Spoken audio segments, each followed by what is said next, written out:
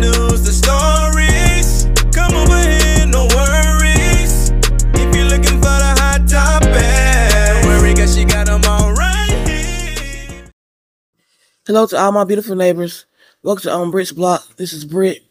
As you come in, please like the video. It helps me out a lot. And then subscribe to my channel if you haven't. Tell your neighbors and your friends and family to come on over to Britt's Block and find out what's going on. Also, hit the notification bell so that whenever I upload a new video, you'll be notified. Everything in this video is alleged in my opinion. Again, everything is alleged in my opinion. Stormy. You thought you pulled out the big dogs. All you did was pull out more problems. All we have are questions that we won't answer. And you seem to have a problem with doing that. I was watching Here for Hot Tea's video, and I'm going to pin the link to that video in my comment section. And it got me thinking about a lot of things. And I just have some questions for you. Comments and thoughts for you. But let's get into a few articles that I read about Stormy online. Let's get into this one how Canvas Beauty vision started. Stormy decided to follow a vivid dream that came to her in 2010 while in college. With only 23 credit hours left to complete her degree and a 3.7 GPA, Stormy followed her dream and dropped out to pursue a license in cosmetology. Within a year, Stormy became a well-paid six-figure hairstylist and salon owner. Still not fulfilled, Stormy transitioned from behind the chair to building an e-commerce business with the launch of her self-developed hair care product line. Well, Stormy should have stayed in college. So we can already see that she's not smart because you was right at the end of graduating, but yet and still you decided you wanted to drop out of school and go to hair school, which you probably could have did both of them. And because of your business acumen, how you are today, you should have taken some business classes throughout all these years in order for you to be a better business person or have that mentality of being a better business person. Because you're not understanding. You have this CEO out here, that Kyle, that you got out here trying to save face for you now. When if you would go back to school, get the training and the knowledge that you need, you will be a better person as far as being a business person. And then the biggest thing is, stop trying to be in competition with somebody that don't care nothing about you. Stormy is so braggadocious. But let's get into this next article. In 2019, the company went viral, but the unexpected push from less than 6,000 orders per month to 30,000 in 4 days led the two-person team of Steele and husband and business partner Courtney Beasley to fall months behind on orders. Everything was a challenge. We had to build a complete fulfillment center, and we had to build a complete customer service team. I even had a struggle getting inventory because we were making it by hand. So now, having to find a manufacturer to help mass produce it. These articles are for 2021. When will she ever learn? You couldn't keep up then, and you can't keep up now. And if you go from making 6,000 orders or less in a month to 30,000 in 4 days, common sense should tell you that you need to stop and say, wait, I got to catch up with what I got and just hold on the orders. Common sense got to kick in there somewhere, because now we're not only facing not getting orders out, but it's 2024 and you facing lawsuits left and right. Now let's get into some of the things that Kyle had to say. In my opinion, I don't think that's really Kyle. I think it's Stormy disguising as a white man, because number one, there's not too many CEOs out here that are clear that use the word haters. And then all of a sudden you got this amount of product and you got this amount when it comes down to numbers and dollars and cents. That's something Stormy always saying. I went from this amount to that amount. I went from this minute to that minute. That's something she always say. And then for somebody to have stolen your patent, and then they said they did whatever product you had, they stole it from you. That's just like you said, the U.S. Postal Service stole your packages too, opened them up, and I guess sold them or something. So you always making up an excuse about what somebody do. Take responsibility for your own mistakes. And then he talking about you need a bigger facility. I don't know if you look at your videos or if people pay attention to the background of your videos. If you look on your videos, there is so much space in their warehouse that's empty. You got empty pallet racks and all that. So why would you go out here and make a bigger bill because you can't pay the bill you got now? So what you need a bigger building. No, find us a bigger chemist and bigger instructions on what's in your products. Then you can move to a bigger building. You may sell more. And let's look at when Kyle said that when he started back in 23, he was going back to send out orders that you should have sent out in 22. That's a whole year later. He shouldn't have had to do that. The people's money should have been refunded. And talking about he got a good customer care service team, you can't. Because if you did those back orders and everything that was sent out that didn't go out, it would have been done by now. You wouldn't have to wait no year later to get your stuff. See, I don't know if you realize or not, but if you don't get people that stuff, or the product is a defect, smelling any way other than what it's supposed to, you just like the Scotch. You scamming people. In one of the words. You scamming people. Because you're not giving people what they really want. Canvas Beauty can't grow like it should because Stormy is too busy trying to be in competition. I don't think Stormy realized that she is in a competition by herself because Melanie really and truly is not paying her any attention. She's doing her own thing. Your company is about growth itself. You can't worry about what somebody else is doing. But let's look at this. Last Friday, Melanie dropped 2 new scents of her body care line. Okay, so blueberry, orange burst, tights, everything is active on the site. Y'all head over, do what it do. You guys already know our scrubs are the truth. Vegan, natural, paraben free, leaves your skin feeling soft and smelling just as good. So that's what you need to head over and do because and then today, here goes Stormi up here with 3 new scents. I'm about to figure out which of the new scents that the warehouse is rocking with. Here you go. Which one you like? Just stop playing. You hear me? And it's the only scent that's unisex, just like Siamo too. So you gotta go with that. So you are a keep it 100 there, nigga. Go. Which one you like? Oh, I gotta go with the I like this keep it 100, man. Cause you know if you ain't keeping it 100, you ain't 100. What you doing? Now I see 1,000 people packing product. So who making it? Because you said it's made in-house. But anyway, she out here trying to outdo Mel for what? Because the thing is, she really need to go back and revamp the smells that she already have. That would be the smartest thing. You have people that are complaining about it smelling certain kind of ways or not having the scent that they thought it would or not strong enough.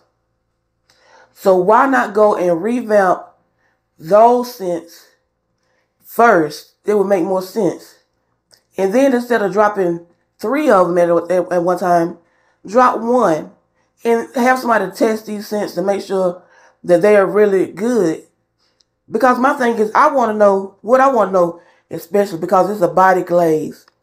And everybody talk about shining. But when you shine, are you moisturizing the skin too? Or you just got this high glow? Because if that's the case, I can get some baby oil and get a high shine. So what is your product really doing besides giving somebody a skin glow? Because you can get a skin glow anywhere. Is it moisturizing your skin? Is it good for your skin? What's in your product? And then for them to say that it's made in-house, well, if people complain about the smell, all you got to go back and do is put more perfume or whatever you need to do, the concentration in there to fix it. So my question is too, with that, another question. You saying it's made in-house and you're not white labeling your stuff and you tired of people just always talking about you, then my thing is prove the people wrong. If it's made in-house in your warehouse right now, which I don't understand how it can be made in your warehouse like real quick because you moved in over the weekend, was back up you moved in over the weekend up and running that Monday. But just looking at this building behind these videos that I see empty pallet racks, excuse me, I see empty pallet racks, and I see a lot of empty space. I don't see nowhere in that place that you got machines or can hear a machine up and running making anything. But show us, you ain't got to show us the ingredients, but show us them pouring the stuff into the machines and it pumping them out. I mean, if you can see them make crayons on Sesame Street, we can see you make Kim's Beauty at your shop. So, I mean, prove the people wrong.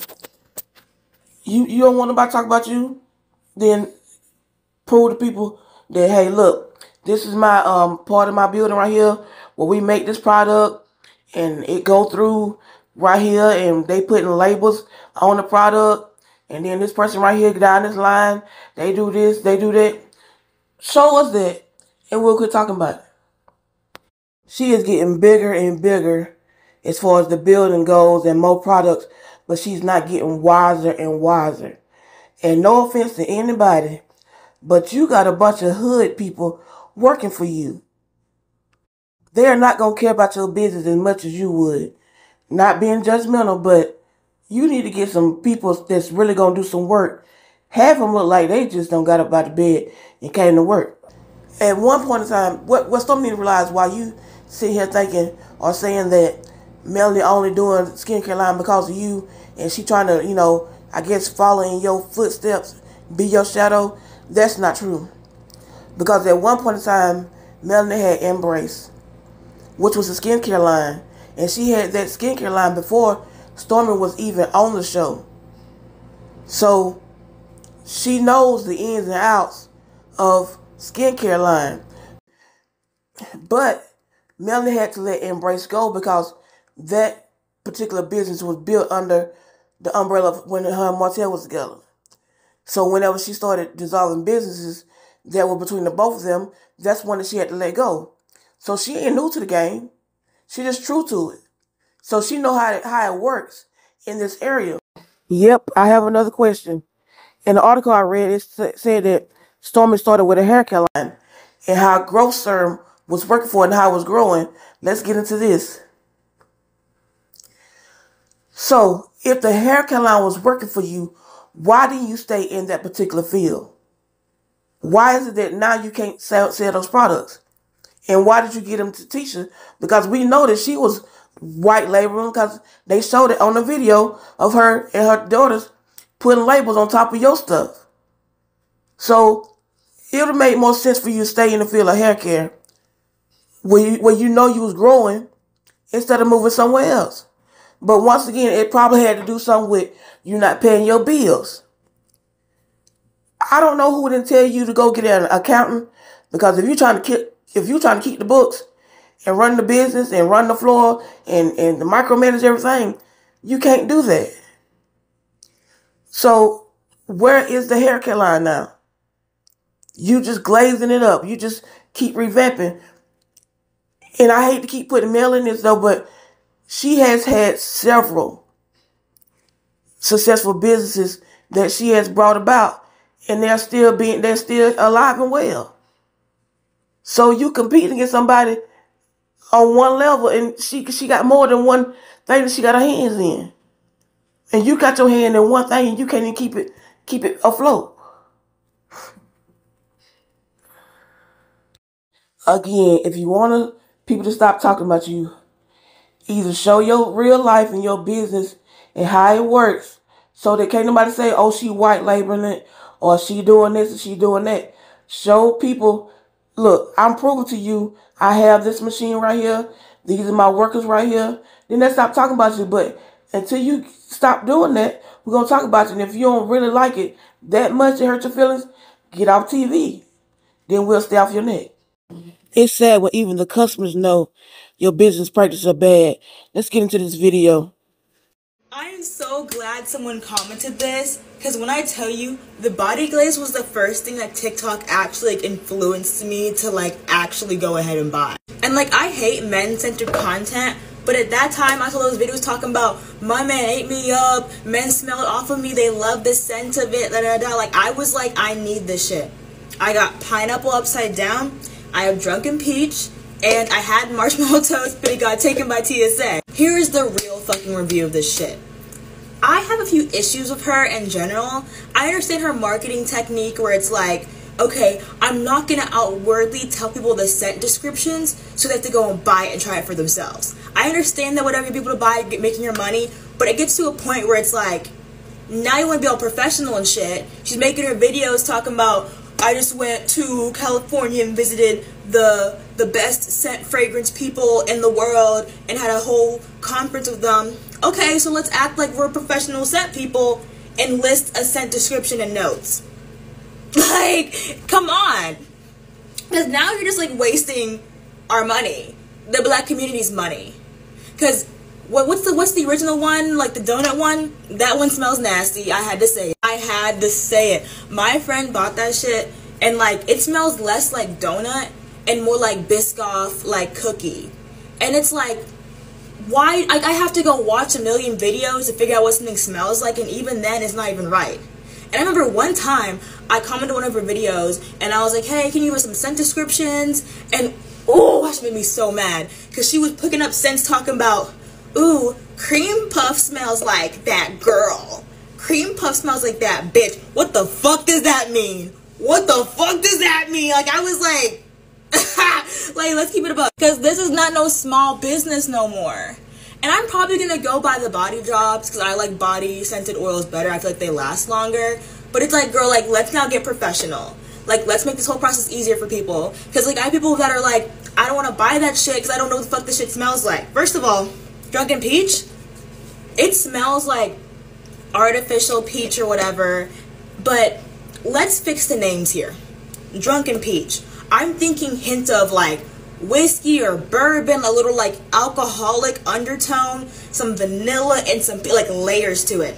Cause bitch, why didn't you just call it peach? Like, where's the drunken? I don't smell it. And then the inconsistency of the body glazes, like I'm not sure if it's still this issue because I haven't bought from her in a while, but when like she was like newer, all the shit was smelling mixed and matched. Damn marshmallow toast smelled like damn cream puff, and damn vice versa.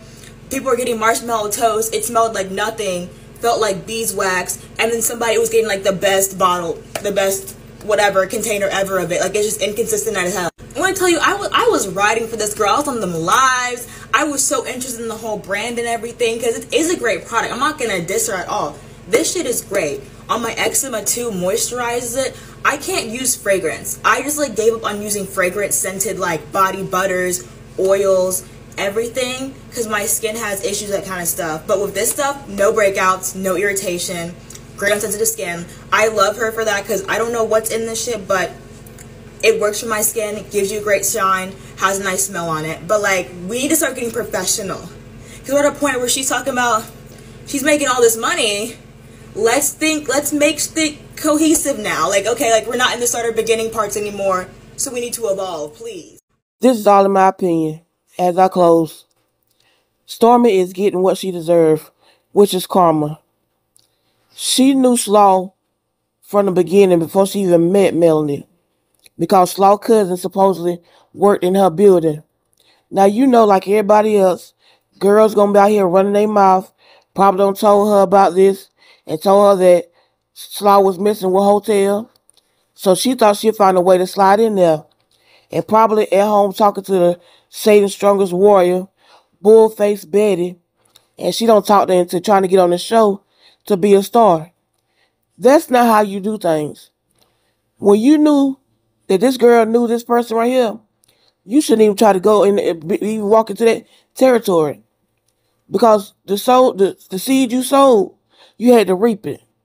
So now while you out here trying to outdo Melody, it's not working. You get more lawsuits, you trying to go bigger, and it's failing for you. Because you did everything wrong. If you had been honest from the beginning, you probably would have been further along. See, you want to attach yourself to Martell. Hotel is not who you want to attach yourself to. He failing. You need to attach yourself to Mel because everything attached to her win. But see, karma, all it did was just spin the block on you because you did things the wrong way. So in my opinion, all she getting back is karma.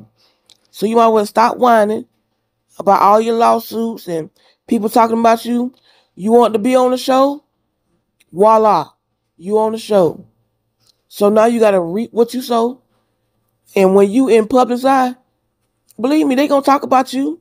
And as long as the content creators are around and you do what you do, you give us more to talk about. And we appreciate you. Thank you. So we consider this. All we want is the questions that we have answered. We want to hear out the horse's mouth, not the donkey's ass. Y'all, that's all I have for this video. Like, comment, and subscribe. And I'll see you in the next video. You already know what to do. Have a great day on purpose.